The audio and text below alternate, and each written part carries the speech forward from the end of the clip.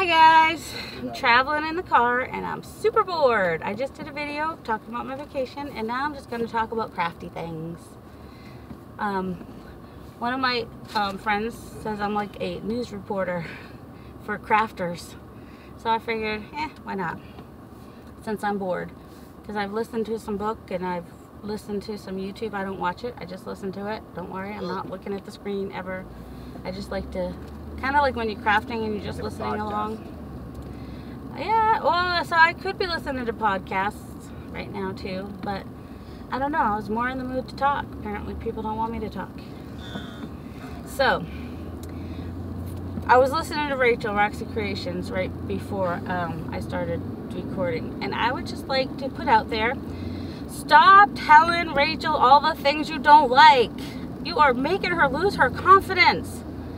People need to stop doing that. If you don't like how something is done in a video that you don't have to watch and you don't have to pay for, stop. You don't need to tell her. Just let her just do what she wants to do and be happy doing what she loves to do. Otherwise, she's going to stop doing videos and I'm going to be sad. What, Joe? What about constructive criticism? Complaining that the ink pad makes noise on the table is not constructive criticism. Well, is there a way to do it It's complaining. No, I don't think anybody, if someone is making a YouTube video, doing something they love, do they want to make that? They don't need constructive criticism. If they're just doing it to share their passion and share their love, no, they don't need constructive criticism unless they ask for it. Now, if someone's trying to be an influencer maybe and wants to know what people like and don't like, sure, maybe they want you to tell them. But like someone like me, or just doing like or maybe even Rachel or Alex or Wendy or Jamie, like the people that I tend to watch, they're not trying to be influencers. They're just trying to share their love and their passion from creating. Yeah. And I just wish that critical people would stop being critical. And if you're being that critical to strangers, I'd hate to think what they're doing to people in their lives. I mean, those people are probably too scared to say something. Dude, you're a giant truck. Why do you think you can just go boom right in front of me in traffic? With like, well, they don't, they turn on their blinker and go. They don't like turn on their blinker, give me a chance to slow down and then go. They like, oh, let's start going, or they start going and then turn on their blinker. All right, this is supposed to be crafty stuff, not my road rants. Okay, we're going to do craft rants instead. It's not going to be all rants. It's just that I was just watching Rachel, and I just want people to not ruin her confidence and make it so she doesn't do videos anymore, because I really enjoy watching her, and I really enjoy listening to her, and she has a lot to give to the world. So stop breaking down people's confidences. Confidence, hers, Tina's, Gail's, everybody's. Just because you're watching doesn't mean you need to even say anything except for hi and hugs. You also don't have to read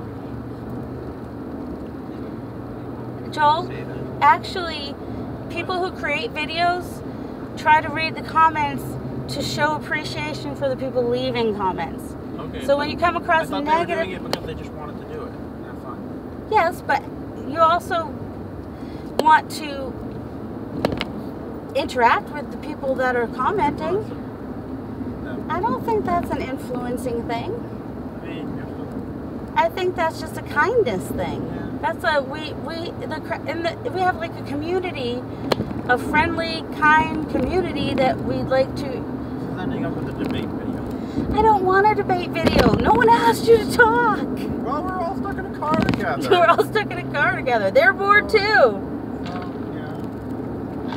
Apparently my boys are also bored and would like to be involved in this video that I'm talking about crafting, which apparently has become about YouTube. Well, it is about YouTubers. Okay. So, Bob hasn't sent me any stamps, just saying. I guess even if I did a video showing how to use the stamps, I'm pretty sure I wouldn't get any. I'm not that popular. And I don't know if I want to be that popular if people are going to tell you how you should do things or complain about things and break your confidence down. I'd rather have 10 people that watch me and comment and enjoy watching me than have 20,000 people with 1,000 people being nice and 10 people being mean. I don't know. I don't know what I'd want. Anyway, let's get back to crafting. Oh, I might actually do a video coming up too of just going through some Ideals magazines, because I gotta tell you, my aunt gave me like 6 or 7 Ideals magazines, and I was totally getting ideas looking through those magazines. And I was like, you know, oh no, it was her idea that maybe I should just go through one and then I could be like, oh, this would be an idea, this one might be an idea. So now I have like lots of ideas percolating, bubbling up in my brain, just from those Ideals magazines. Do you guys like Ideals magazines? They are really cool. I think there were a couple from the 80s, but the other ones were all from the 60s. Great pictures, lots of fun stuff, and now so many new journal ideas. I can't make them all, so I will probably make some kits. I have some stamps. Oh, my aunt gave me some more stamps too. Oh, I forget the brand. They're like little 6x6 squares, and they have the stripes on the packaging, and I can't remember the brand, but I had some, and she gave me some more, so I will probably use those as a base for making some kits as well. And I'm going to try to be more intentional in my Etsy shop this fall and put stuff up each week. Tempted to change my Etsy shop and start a new one with a better name, but nah, eclectic junk journals is fine. That's just what it's going to be. Whether it's junk journals or hybrids or just regular journals or supplies for making journals, whatever, or ephemera, it's kind of eclectic is the important word. I'm very eclectic with my things. I have only sold about 10 items, and I had like 2 reviews. So you know, September, make sure you check out my Etsy shop, because there will be new things in my Etsy shop. But that's not what this is about. I have very many squirrels, so many squirrels crossing the road right now. Not literally, figuratively. Checking my speed too, make sure I'm not speeding. Because, hey, when did State Farm change how they do their speed for their drive safe and save? Because it used to be, if you went over 80, you got deducted. And now, if you're 8 miles over the speed limit, you get deducted. Yeah, I found out that the hard way when I looked at my trips coming up. So then I looked it up and I'm like, oh, they changed that. Well, that was 2017 when it was over 80. And the frustrating thing there was I was driving on roads that were like 75, 80 mile an hour roads. So, I can't win no matter when I travel. Probably, maybe. But then also you get deducted for having your screen on. But I have my screen on from my back. So, I mean, I get deducted for having my phone. I'm not touching it, I'm not moving it, but the screen is on. So I get deduction for that. That I don't like. Alright, we have to go slower now. Alright, what else has been going on? We've had the labels. People have been doing the labels.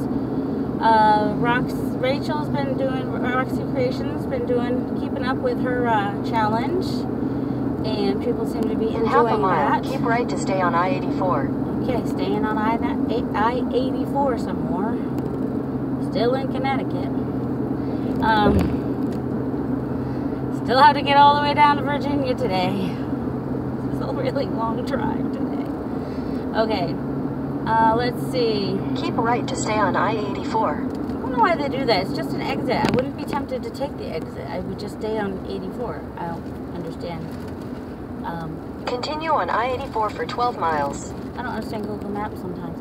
I wish you could see in front of me, though. There's really cool, like, mountains and stuff with, like, ledges. I don't know. I don't even know if you can still see me anymore because I'm watching the road.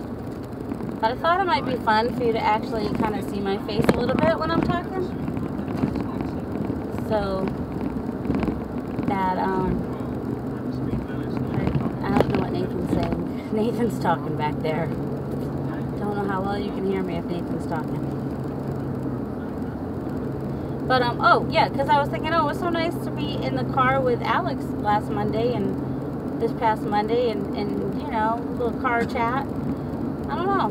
Maybe once in a while I'll do, not necessarily a car chat, but some kind of chat where I'm just chatting. And I don't know, it was nice to see one of my crafter friends' face. I mean, her voice was very familiar. But you see a little icon and, you know, it's not quite the same as seeing the face. Let's see. What's new in the crafty world, people? See, Gail's working. Well, see, also I'm a week or two behind on videos, too, so I don't even know what's new. I know it's like 2 weeks ago. Oh, I showed my aunt Shell's digital that she did, and she really liked it. So, there you go, Shell. So yeah, oh, Shell Ratcliffe, the Rambling Crafter. She did her first digital a little while ago. She's got another digital that is either out or coming out. The second one is Red Roses. Looks really pretty. She was working on it, had some printer issues, so it's taken a while to get it out. I'm hopefully going to do some digitals, but like I said, I have to, I guess my word for the fall is going to be intentional. Yeah. But my word for my vacation was perception.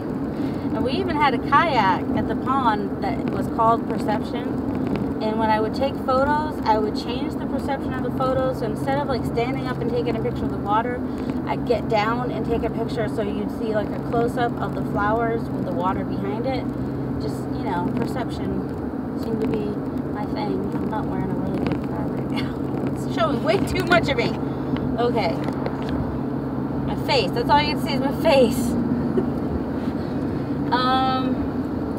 Let's see. What do I have coming up? Well, I've got projects that I need to finish. I've got my craft room I'm working on. I've been trying to do progress videos. I think I've talked about it before. And I'm kind of splicing those together. And then hopefully have a tour. A little craft room tour. So I think what I'll do is once I have all the progress videos and then like a final video that shows the room, and then I'll do a bit by bit tour in a separate video so you can, you know, watch them when you have the time. And if you want to see the whole progress, you can. Or if you just want to see the new craft room tour, you can. What is the speed limit now? Why is everybody going so fast? Okay. See, people don't pay as much attention when they're talking, but people talk on the phone. I'm hands-free. That's the important thing, right? Not holding, oh, it's 65, okay. I'm not holding the phone, none of them, neither one, not holding either one. Both hands are even on the wheel. It's amazing, it's magic. Alright, so, I've got the project. So, I probably should really finish that spring journal I started. The purple and yellow spring journal I started. I need to finish that. My friend would like a journal for writing. I need to get started on that. I just keep waffling. I can't figure out what I want to do for a cover. Mostly going to be just dyed pages and just other pages she can write on inside with some tags here and there for pretty pockets and tags just for prettiness, so that she can write on the back of tags, and some secret journal spots because, you know, she's got kids that will teach. She has kids that could get curious and she might want to write stuff about them she wants to hide. Who knows?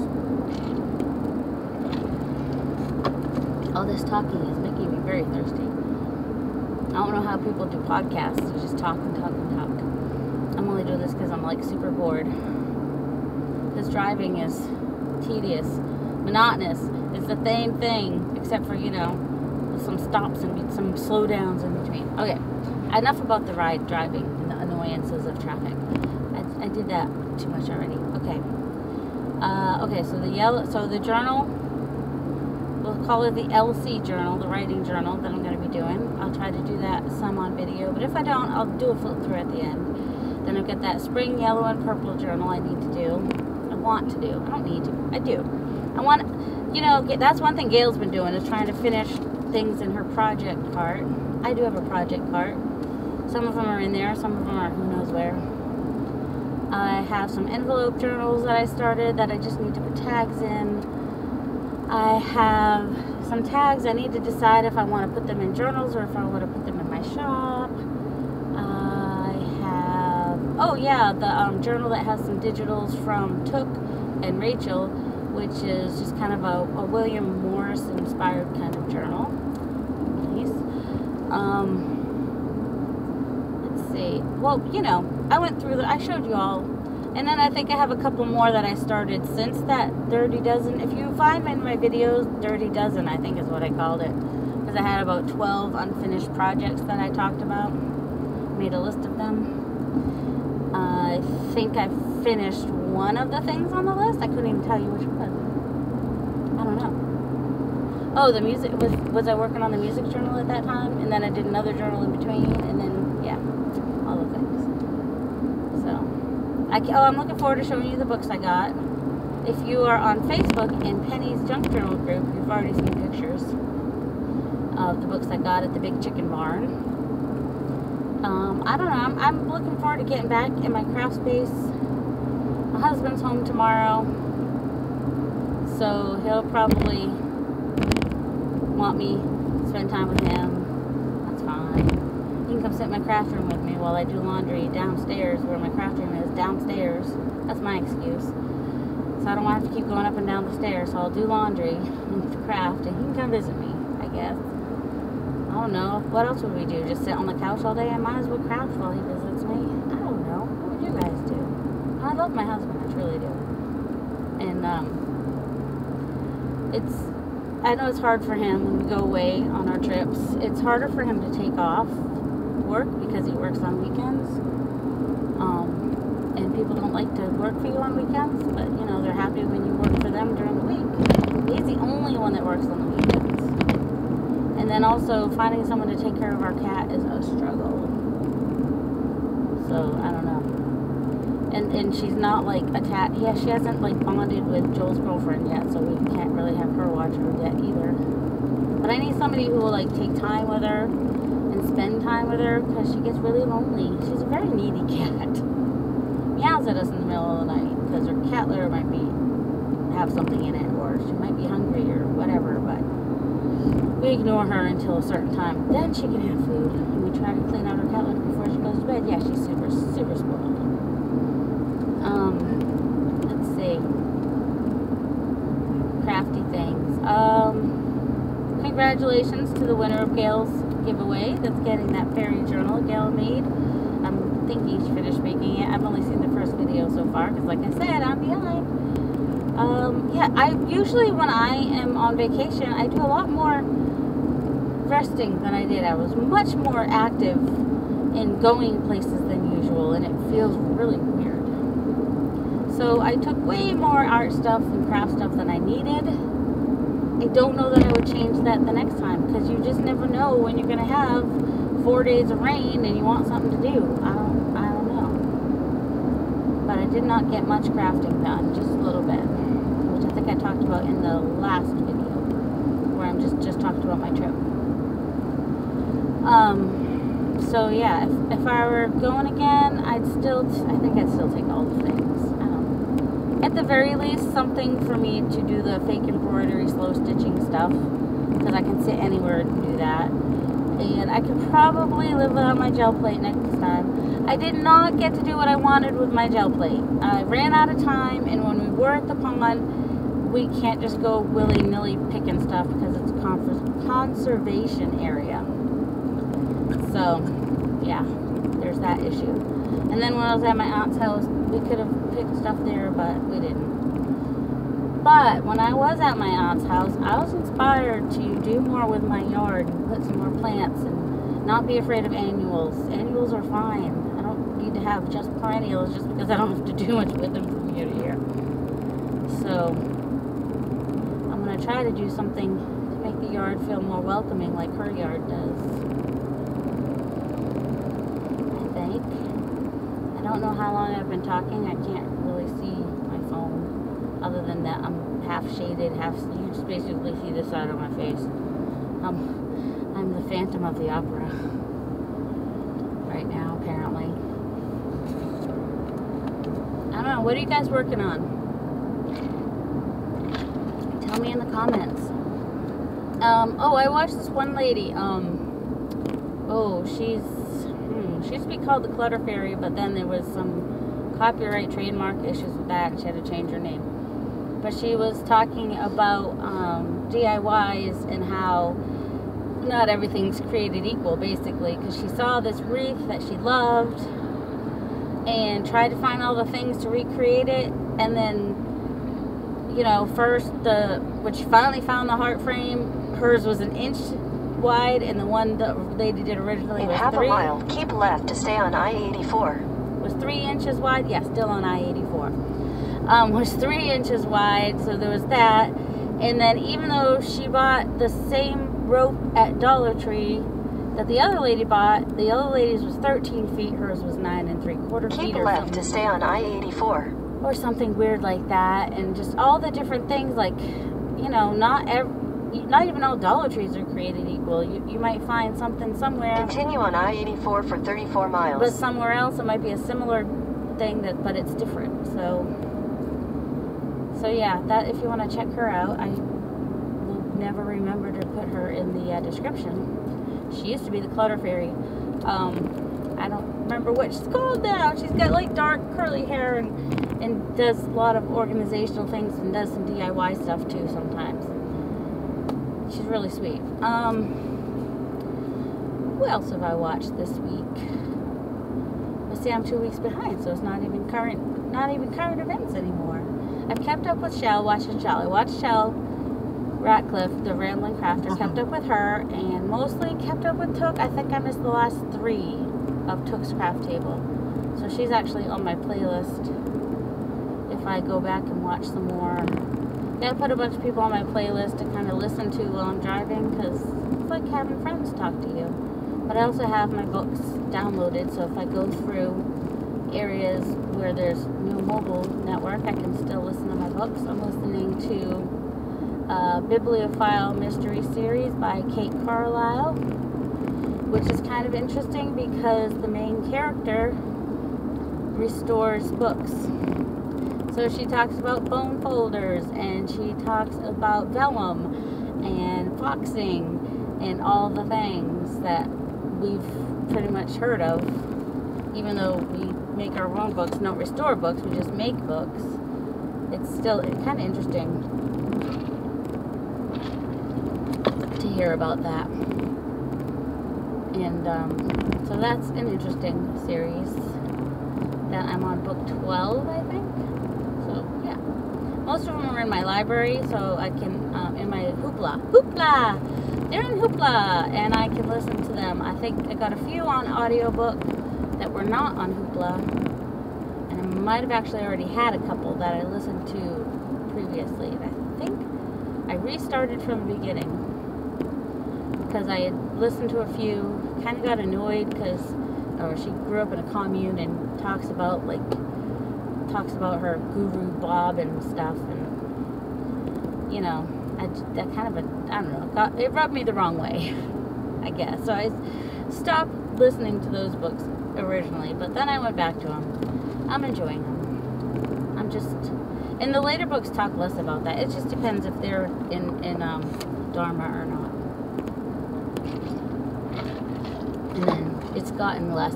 It's as the books have gone on, it talks about the commune less and her Wiccan mother. I don't know. But anyway, so that's an interesting book series I've been listening to, and there's lots I like when there's a long series of books that I can listen to, because I like to listen to them when I'm crafting or playing games on my phone, because that's what I do. Or cleaning, I guess I sometimes do that once in a while. Definitely decluttering. Also, I listen to podcasts. I've been listening to Dana K. White, A Slob Comes Clean podcast. Just kind of listening to, I've listened to, I don't know, about 50 or 60 so far. She suggests to start at the newest ones and go back. But I didn't hear that until after I'd started at the first ones and gone forward. So, I don't know. Now I just don't listen to them in any order, and I just kind of look and see what interests me and pop and just play that one. But I didn't want to listen to them on my way to Maine, because then I'd be like, well, I'm not home to be able to declutter, so, you know. But I'd be all revved up to declutter and not have a home to declutter.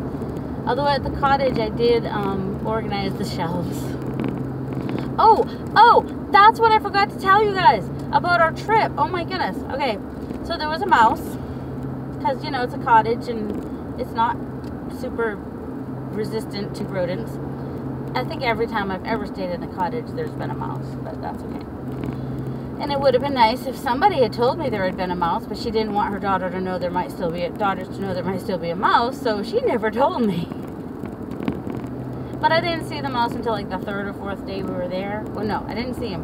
I didn't hear him or see any sign of him until the third or fourth day, when he found a Hershey Kiss. And that must have been what fell on the ground that woke me up, because it sounded like a wood ball fell and rolled. So maybe he was able to pick it up and get it, I don't know, and dropped it. I don't know. But I couldn't figure out what. There were two sounds that night that woke me up. I turned off the fan in the kitchen thinking maybe it knocked something over. I don't know. Then the next night, Joel found evidence. And that night while I was trying to sleep, it was scratching and scratching inside the dresser, which is right between the two beds.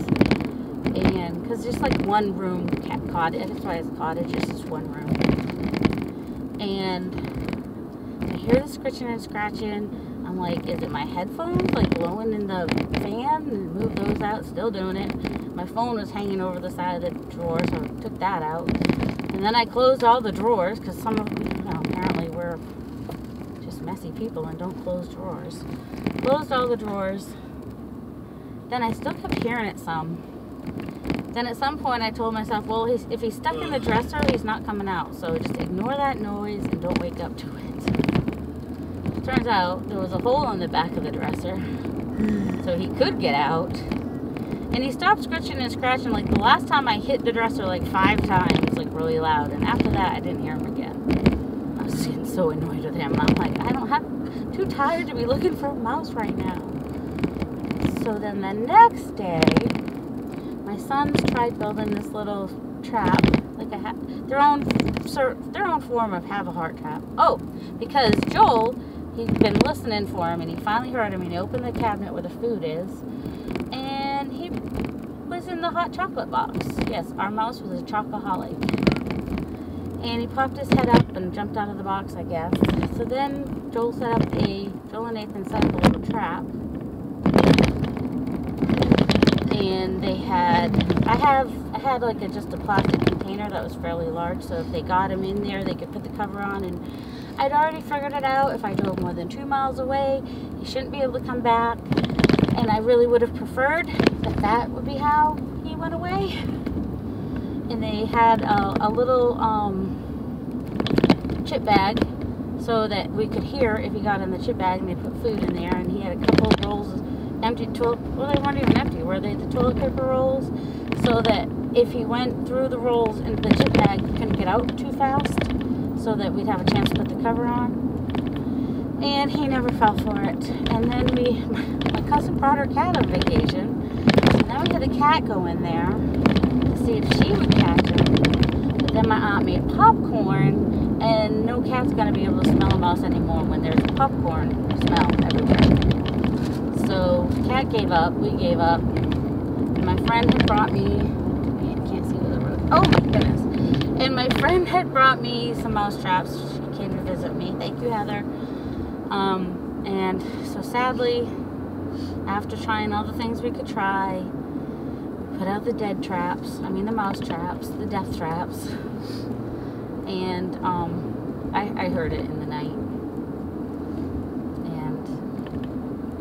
I didn't look. I never looked. I knew my uncle would take care of it, but he was taking a while, and so then I was like, Joel, why don't you do it? And he's like, but I don't want to. I'm like, well, what are you gonna do if there's a dead animal you have to take care of when you're married? Are you gonna make your wife do it? And he said, that'll make her sad. So he did it. I showed him how to do the bag backwards and to do his best, and he did it, and I was proud of him. He manned up, he took care of the dead mouse. Don't tell my cousin that we killed the mouse. So I have to tell my aunt and my grandma, like, don't tell Jen, we killed it. She's vegetarian, and she only has 2 creatures on her kill list, so they are ticks and mosquitoes. She does not like for animals to be harmed. And I felt really, really bad. I couldn't look at him. My aunt did. She's like, where is he? I'm like, why do you want to see him? She's like, oh, he's little. I'm like, thanks. I feel so much better now. Okay, so that was the one incident. And then the Friday, the Porta-John guy comes. Yeah, there's no running water. We get to use Porta-Johns all week. So the Porta-John guy comes, which have new company, which they're much cleaner, and I'm so glad she got a new company. And I think she also got a 4th Porta-John. And she's got signs on them, like, for, this campsite only, visitors only, cottage only, so that, people aren't going and messing up the Johns and making them gross for other people, I guess. So, yeah, the guy came, and he's behind the cottage, and apparently there's this big barrel cone, the orange and white barrels that work as, like, I don't know, a pylon? I don't know what they're called. But it's on top of a stump that is kind of rotting away. There used to be a tree there. Obviously, that's where the stump came from. And there's holes down in the stump. And apparently, there was a wasp nest down in the stump. The week before, one of my cousins had seen it. We had the cottage 2 weeks in a row this year. Our family did. Hardly ever happens. Anyway, so the guy hits that barrel thing and bolted over to where the middle campsite where my cousin's husband is, and he's like, I just hit a wasp nest. And my cousin, he's like, you've got like 12 on you, and he's trying to back up, not get wasps on him, and the guy's like, kind of hit off all the wasps that are on him. So then the guy didn't have any wasp spray because it was in his other truck. So my uncle goes down to the local store there and gets a couple cans of wasp spray, but all they have is just regular, not the long spray stuff. And the guy's like, the Porta-John guy is like, yeah, we're gonna get bit because we can't get close enough with those. We need the other one. And my go-go just grabs both cans. Did I say my uncle or my go-go? Well, my uncle's name is Go-Go. Gordon. Call him Go-Go.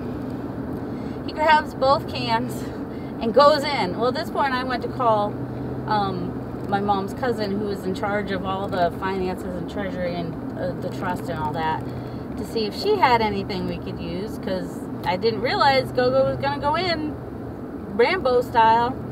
So when I came back to the back, the Porta-John guy had joined him, and they were both spraying the nest, and I guess nobody got more bit than they already were. And she had already sent off one of the other trustees who was allergic to them, but she always has them in her vehicle. And she brought us like the white can that's like the long spray, kills the nest, keeps the nest from repopulating. So Go-Go sprayed that again later, and also another trustee came and checked it out to make sure they were gone. And the Porta-John guy was able to